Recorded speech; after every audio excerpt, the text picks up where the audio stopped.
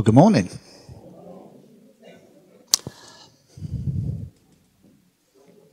I want to start with an advert. This wasn't intended. I had it all nicely set up a week ago, and then God put a bit in at the front of this message, which messes all my timings up, but never mind. And this is the advert. In this church, November the 9th, on Thursday, November 9th at 7:30, Janine, a friend of ours, Janine Salatos from Metro World Child, the director of the Kenya operation in Metro. Now, Metro is the largest Sunday school on the planet, and Janine runs the Kenya side of that. Now, I mentioned Metro, Janine and her boss, if you like, Pastor Bill Wilson, a couple of months ago, and I spoke here about crossing the line. I talked about the line that Christians draw sometimes that defines who they are and how far they're prepared to go. And for some people, it only means I go to church, I pray, I read the Bible every now and then, and so on. And that's my line. That's as far as I go. And I was talking then about pushing that line further back and doing more and seeing what God had placed in us to further the kingdom in a bigger way.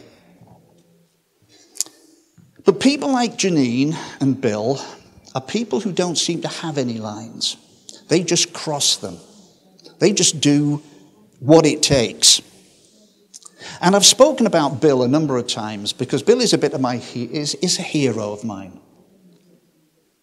And I spoke about him when I did a baptism in the summer, about the heart of Jesus, because Bill has the heart of Jesus. And the heart of Jesus takes you into rough places, into dangerous places. And I said at the time that one of the things that Bill had been called to do is to go to Syria. And I thought, well, that's not the sort of place that I would want to go. But Bill was called to Syria. And some people will know this because of what's been going around on Facebook. But a month or so ago, Bill went to Syria to work with the charity to set up some stuff for kids, feeding programs and stuff like that. And they shot him. They shot him in the back. Probably an ISIS sniper with a high-velocity rifle. Now, because he was wearing a bulletproof vest, it didn't kill him, but it broke a few ribs, punctured a lung, knocked him over where he fractured his skull. But Bill, being Bill, picks himself up, gets himself flown to London because he knew that he was at the start of a tour of the UK, raising awareness of what was going on in Metro with the kids. And within a week of being shot in the back with a high-velocity rifle, he's out there preaching. Now, he carries on with the tour. He's missed one or two dates, and he's still coughing up blood.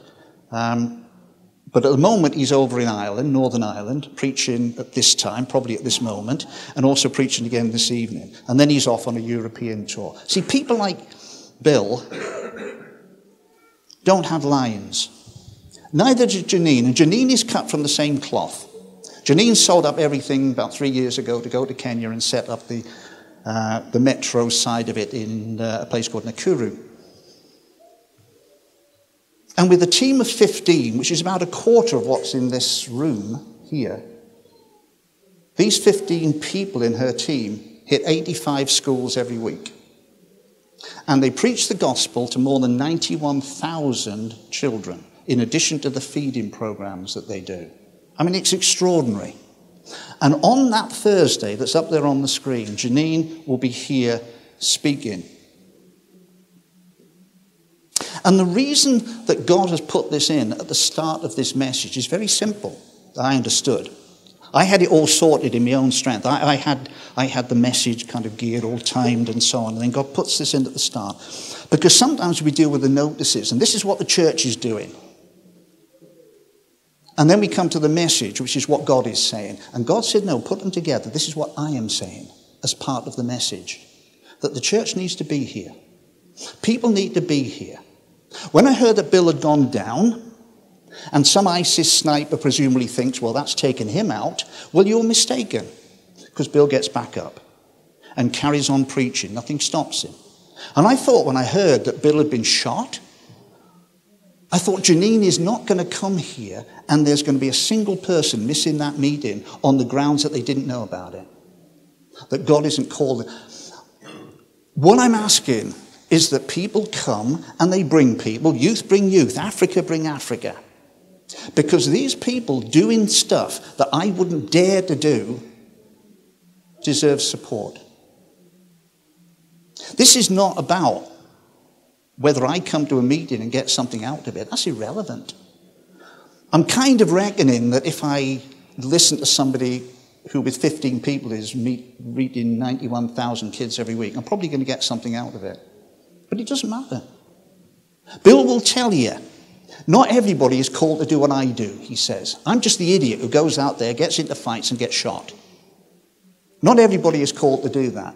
But I could not do this without people behind me, without people praying for me, supporting us financially and encouraging us. And I want this as a church to encourage someone like Janine. So I'm laying it on people's hearts to put that date in your diary, circle it and make it non-negotiable. People like Janine and people who do this sort of stuff deserve encouragement. And if I'm not ever going to go to Syria, believe me, I don't have it in me to do that sort of stuff. I can at least be in Blackburn on a kind of wet November night. I can do that. Now, God bolted that onto the start of a message that it kind of fits in a way. I hadn't really thought about it, but it kind of fits. Because the message that God gave me was basically the most obvious message I've ever been given. And I knew that because he gave me the title before he gave me the actual message. And the title is this: A Simple Truth. Now, I like that because I'm a simple person. Believe me, I'm a simple person. I used to believe I was some kind of intellectual, but I'm not. I do not like complications. I do not like things that are difficult. I don't like jargon. For me, when I was a school teacher, teaching is about taking the things that are potentially complicated and making them simple. And it's the same with preaching. If you send people out of a message and they're scratching their heads thinking, oh, I didn't get much out of that, didn't understand it, you've wasted your time and theirs. So keep it simple. Now, we live in a world that complicates things, don't you reckon? We take the simple and we complicate it. We analyze it, we dissect it, we turn it into something that was never intended. One of the classics of that is cooking. Cookery programs, my word. You see some of these things, these MasterChef, these competitions, and you've got some guy wandering around looking totally and utterly stressed, pressured, looking at the watch, rushing about, looking like he's having no fun at all. At the end of it, he finishes up draping some little piece of serrano ham over a little pyramid of quinoa, infused with porcini mushrooms and flavoured by a herb you can only get from the centre of the Amazon rainforest, not at Lidl.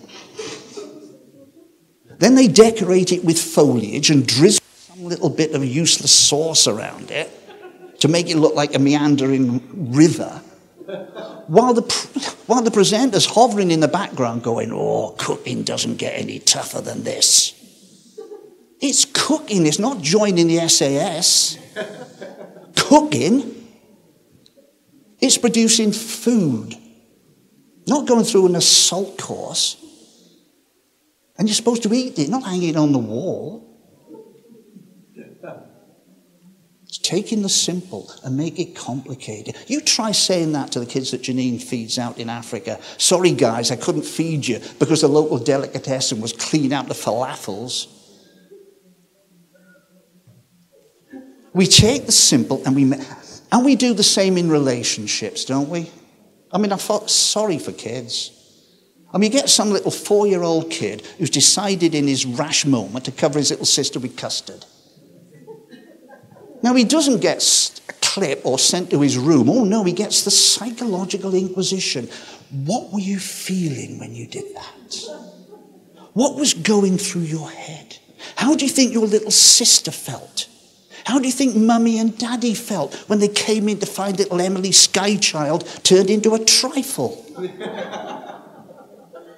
Now off you go to the meditation step and sit on that for 5 minutes. I mean, come on. Well, what's the kid supposed to do? Come back in 5 minutes and say, yeah, I've really thought about that. And I realised that I never fully appreciated the socio-economic implications of what I'd done, how poor little Emily Skychild's low self-esteem could be elevated, and it might cause irreparable damage in her future relationships with members of the opposite sex. No, the kid is sitting there going, seemed like a good idea at the time. But we complicate it. We take the simple and we make it complicated. See, problem is, of course, that we do the same for our relationships with God. We apply it to Christian life. Most people who are Christians here today would probably say this: I think I want to lead a good Christian life. Well, if that's what you want to do, be reassured there's a lot of help out there. I went on the internet because I came up here, and before I came and I tapped in books on how to live a good Christian life. 33.5 million pages. Now, not all those are individual books, I'll grant you, but it shows there's a lot of information out there if you want to lead a good Christian life, isn't there? That will keep you going for a bit. A whole library full of information to read. Books like How to Be a Mindful Christian, The God-Centered Brain, Discipleship, The Key to Christian Living. You can read them all if you want, and there'll be some good stuff out there. On the other hand, you could cut through it by turning to John 14, verse 15, and see what Jesus said. If you love me, keep my commands. It's not rocket science, is it? If you think that having a relationship with Jesus is important, that getting to understand him and being in love with Jesus is important to your Christian life, great. If you love him, do what he says then. Seems fairly simple. Now, I'm not suggesting, by the way, that reading books and studying is irrelevant. Of course I'm not. I'm not saying just keep everything skating over the surface. I'm not suggesting you go back and serve up your Sunday lunch with a trowel. Presentation is important, and you talk to kids, of course it is, and that we study. What I'm saying is that the balance has to be right, because if studying how to live a good Christian life gets in the way of actually living, then something's gone wrong. We need to study. This is not having a go, honest Jamie, about Bible study and depth. We need that. But we also need to understand the simple truth. So that on the screen there is a simple truth. You can't misunderstand it. You can't negotiate it. If you love Jesus, you will do what he says. That will be your goal. All you now need to do is to study what he's actually telling you to do. It's not rocket science. But we do need to understand that there is a difference between God's simple truth and man's clever one-liners. The Bible is full of simple truths. Facebook is full of clever one-liners. Lots of it Christian. It's there all the time. People putting in little bits of wisdom. And some of it is helpful. But some of the stuff isn't. Some of the stuff clouds the issue a bit. I'll give you an example. When I first became a Christian, early years, and somebody was talking about living a Christian life, they quoted from St. Francis, and they quoted this: preach the gospel at all times, if necessary, use words. Now, St. Francis, I think it's 13th century, isn't it, set up the Franciscans and so on. The guy with the brown habit used to talk to animals, I think. Preach the gospel at all times, if necessary, use words. And I thought, isn't that clever? Isn't it? Preach the gospel at all times. You only have to use words when necessary, because the gospel will show itself in the way that you live. And that sounded really good. But of course, it's not God's simple truth. In fact, it obscures a truth. There's something not quite right with it. Apart from the fact, by the way, that St. Francis never said it. You can buy it as a Christian poster and put it on your wall, but St. Francis never said it. There's nothing to suggest he said it, nothing in his writing suggests he said anything even vaguely like it. So bearing that in mind, as a statement, it sounds really good, but it's not quite it, is it? See, if you live a Christian life, a good moral life, and the hope that somebody's going to come to you and say, what's different about you? And you can say, it's because I'm a Christian. That's great. It's basically the way that Liz became a Christian, seeing it in something else, in somebody else. But if you go to a lot of people who are leading good lives, moral lives, what are they going to say to you? They might say, it's because I'm a Muslim. I'm a Mormon.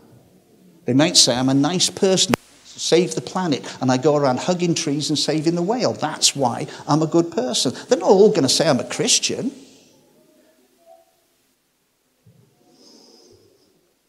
So the fact you live a nice moral life, that's not enough. It is not enough, because people will see you and they may not ask you. There's something more to it. What it does, in fact, is obscure a simple truth that Paul wrote about in Romans chapter 10. And we've got a line from it up in front of us there. If you confess that Jesus is Lord and believe in your heart that God has raised him from the dead, you shall be saved. Romans 10 verse 9. There's a simple truth. If anybody's not a Christian here today, you don't earn it, you don't buy it, you don't study for it. If you believe that Jesus is Lord and that God raised him from the dead, you will be saved. It's a simple truth. Now we have to build on that. But Paul goes on to say this, a couple of verses later. As Scripture says, anyone who believes in him will never be put to shame, for there's no difference between Jew and Gentile. The same Lord is Lord of all, and richly blesses all who call on him. For everyone who calls on the name of the Lord will be saved. Same thing, more or less. But then goes on to add this. How then can they call on the one they have not believed in? And how can they believe in the one of whom they've not heard? And how can they hear without someone preaching to them? And how can anyone preach unless they are sent? As it is written, how beautiful are the feet of those who bring good news. Do you get it? It's all very well living a nice moral life and waiting for people to come up and ask you, but that's not the simple truth of God. The simple truth of God is that you need to go out and tell people. If you're not telling people, you're missing it. How can people hear about Jesus unless somebody tells them? And how can somebody tell them if they don't go? That's one of the reasons why we need to support people like Janine. 91,000 kids every week are hearing the gospel. More than I'll ever reach in a lifetime as a school teacher. And I need to bear that in mind. I need to support people who do it. The gospel is to be spoken out. We need to go and tell people. Of course we need to live a nice moral life, because if we love Jesus, we'll do what he says. But one of the things that he's saying very clearly is go out and tell people. Go out and tell people. Don't leave it to others. See, that is a simple truth. That is a simple truth. And just to show that I'm not against Bible study, I want to do a very short little piece of Bible study now by illustrating that point from the story of the siege of Samaria.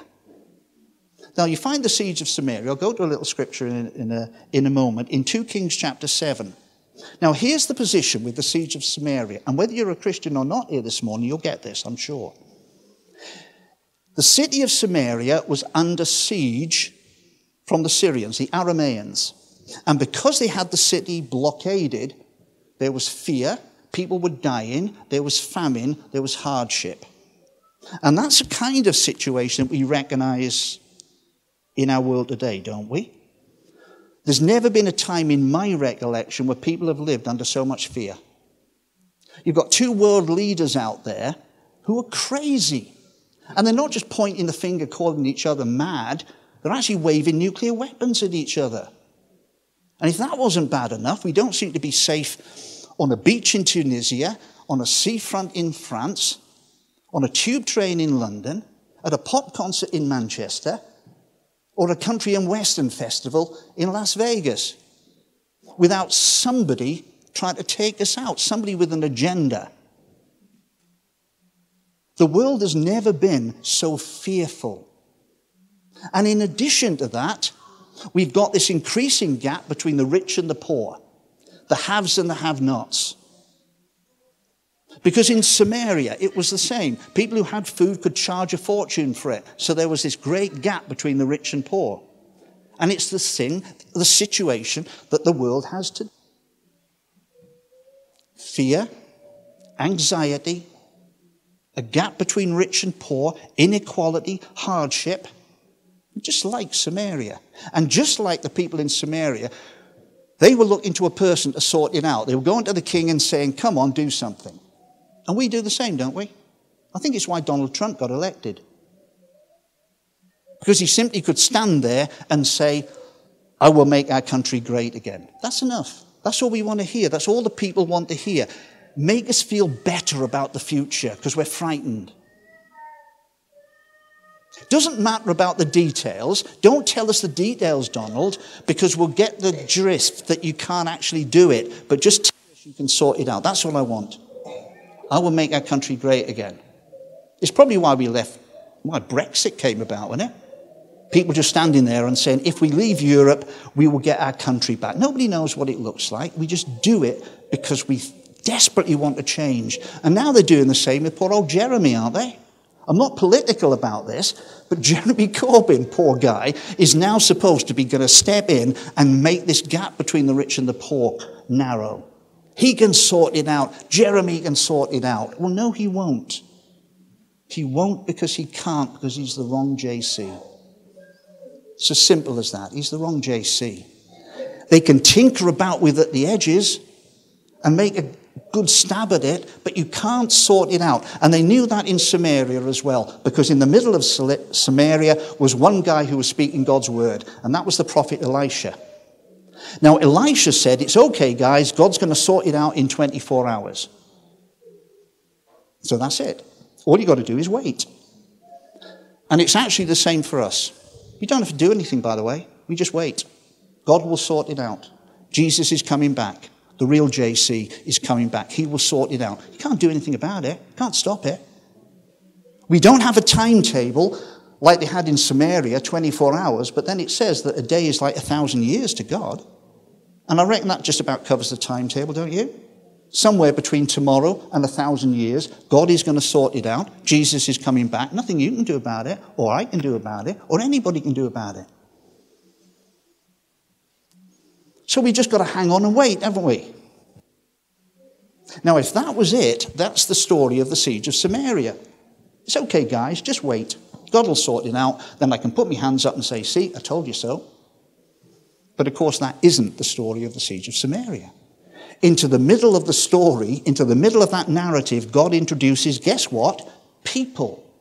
And these people are a picture of you and me. It's where we fit in. So let's look at those. 2 Kings, chapter 7, verses 3 and 4. Here they are.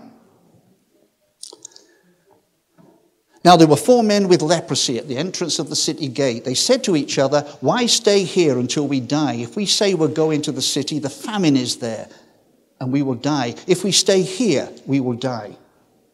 So let's go over to the camp of the Arameans and surrender. If they spare us, we live. If they kill us, then we die. Lots of dies in there, aren't there? Here are 4 guys, and they are you and me. Before we had any idea of Jesus. And if you're not a Christian here this morning, they're you. They realize something.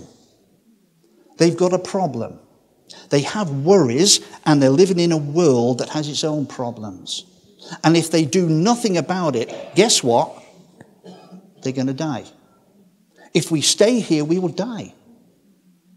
No point in looking to the world to sort it out. If we go into the city, we're going to die there as well. There is nothing we can do if we stop here. We have to do something, and we have to do something radical, because there's no other option. If you stay where you are, you die.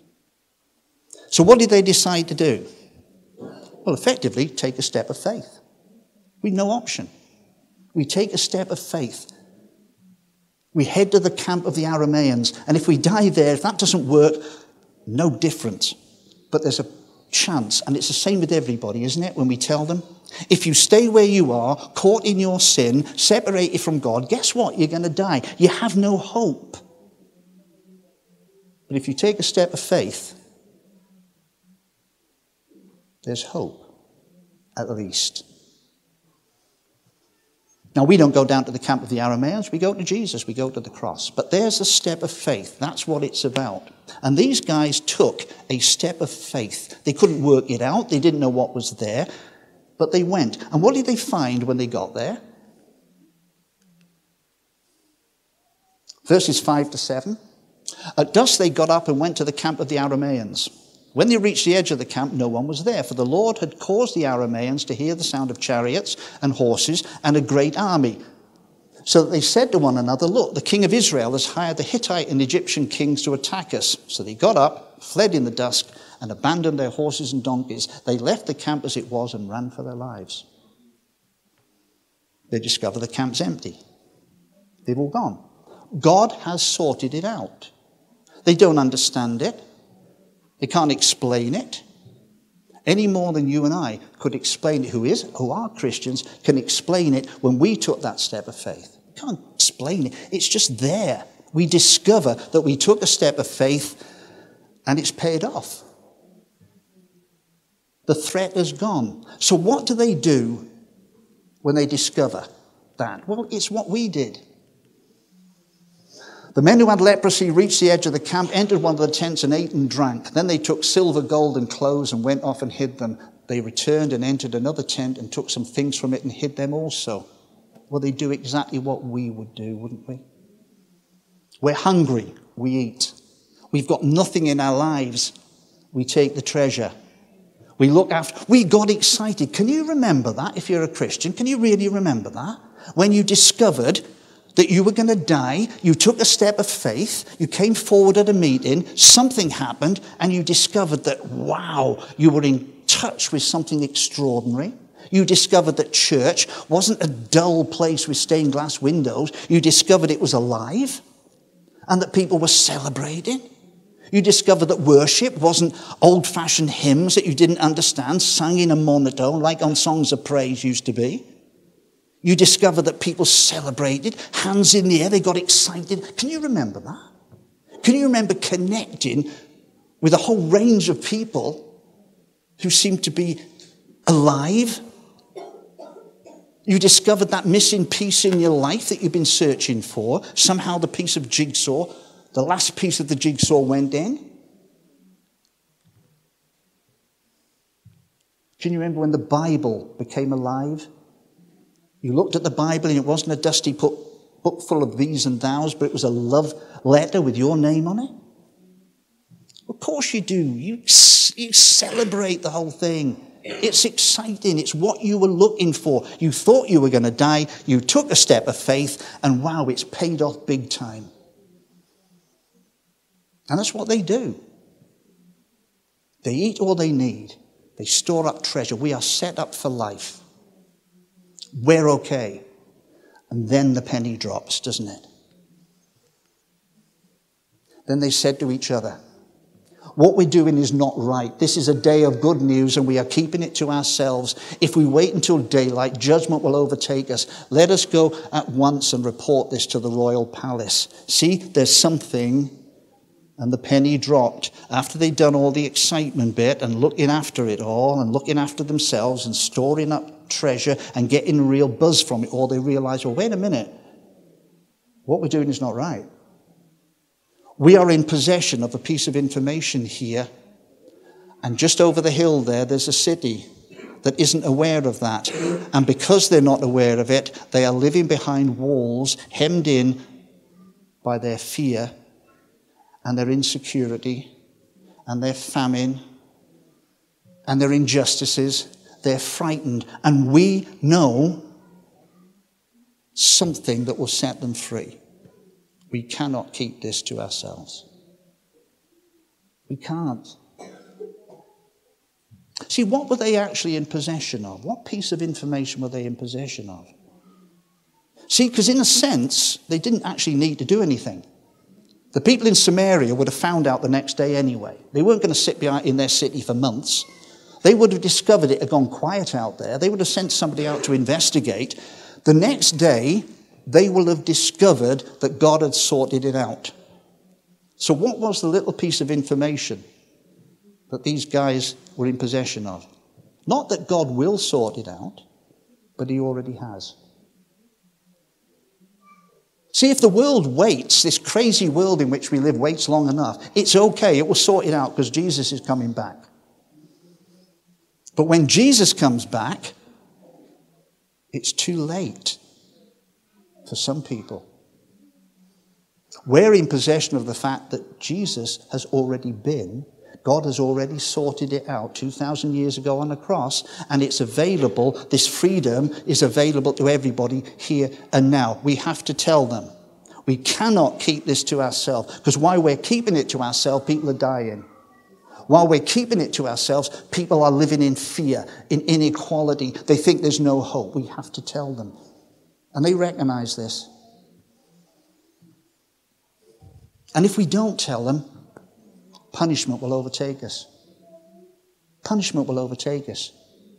If we are caught in our silence at sunrise, we're in trouble. We've got some answering to do. And it's the same for us, isn't it? If the church is caught in its silence at sunrise, we're in trouble. Or in our case, not when the sun comes up, but when the sun, S-O-N, returns. We're in trouble. Because what are we going to say to him?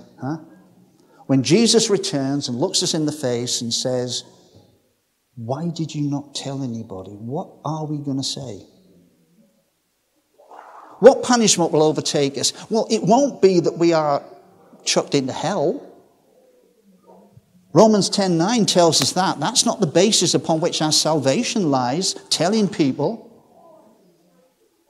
So I don't know what the punishment will be. Perhaps it's enough to look in Jesus' eyes and try to answer that question. Why did you keep silent? Why did you keep silent? Why did you not tell people? What are we going to say? Well, we could say, because I was frightened, because I'm shy. I haven't got it in me to do that. I was scared.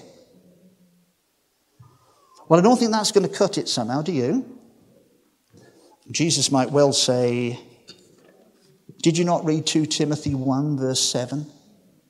For God has not given us a spirit of fear and timidity, but of power, love, and self-discipline. Did you not understand that? Was that not a simple truth, simple enough for you? I did not give you a spirit of fear. I gave you a spirit of power. So that one won't wash. What else could we try? We could say, I didn't know enough. People tie me in knots when I try to tell them. They ask me questions I can't answer. Well, that's not going to wash, is it? If you don't know the answer to the question, find out. Steve Barnes told us that when he did that little course a few weeks ago on evangelism. If you tell people about Jesus, the gospel, they will come to you and ask you questions like, well, look, if God is so wonderful and so loving, why is there all this suffering going on? They will ask you that. They ask us it in prison all the time. Why does that happen? Well, you can't just sit, if somebody's going to ask you a question like that, scratch your head and go, I don't know. You prepare an answer. You wouldn't go to an interview knowing they were going to ask you a particular question and think, I haven't actually considered the answer. So you prepare it. You study it. You go to people who do this sort of stuff and you say, can we sit down and have a little chat? How do we answer this question in a way that people will get? You prepare. And all the other questions they ask you. So that doesn't do it. That's where the studying comes in. The simple truth is, if you love Jesus, you do what he says. And what he's saying is to go out and tell people. That's the simple truth. You can't escape that one. How we do it and how we prepare for it is another matter. Or we could say, well, they won't listen. I've tried telling people in my family, in my workplace, they don't listen. Well, these guys did that. These guys went to the palace and they reported it. And it says this, so they went and called out to the city gatekeepers and told them, we went into the Aramean camp and no one was there, not the sound of anyone, only tethered horses and donkeys, and the tents just as they were. The gatekeepers shouted the news and it was reported within the palace. That's all it says. They went back and told them. They didn't give them a long lecture on it. They just told them their testimony. They told them what they'd seen and what they knew. And that's all that we do. That's why we go on so much. Prepare your testimony. When people say, what's God done for you? How do you become a Christian? Have an answer. Don't scratch your heads thinking about it. Prepare it. That's all they needed to do. Say what they knew. Now, did they believe them? Of course they didn't.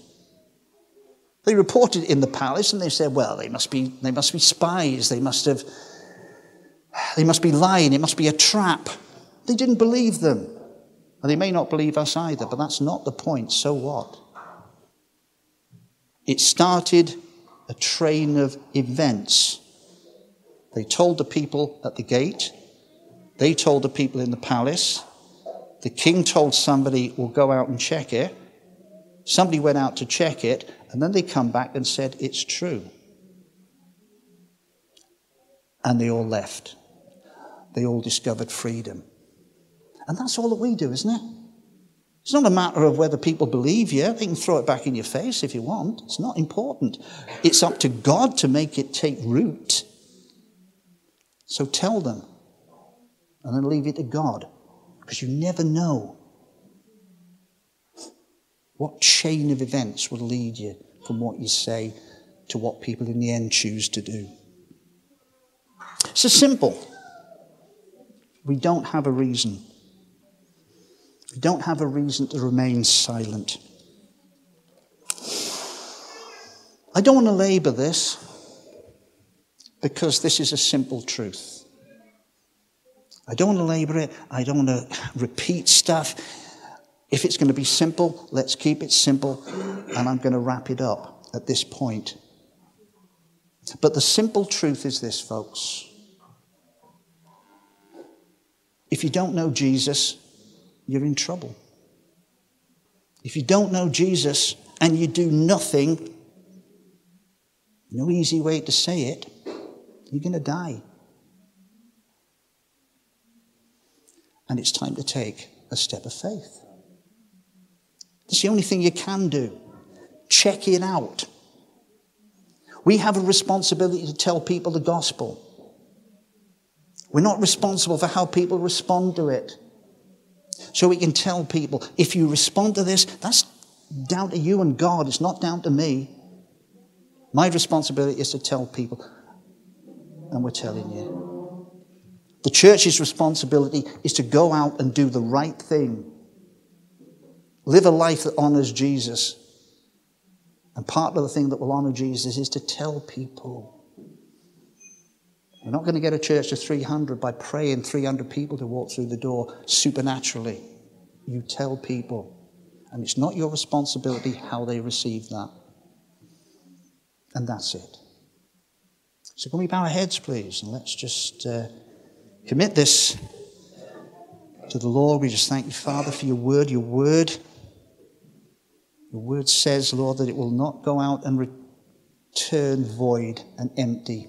So I just pray now, Father, that people's hearts are touched and that something takes root, Lord, and I am not responsible for what that actually looks like.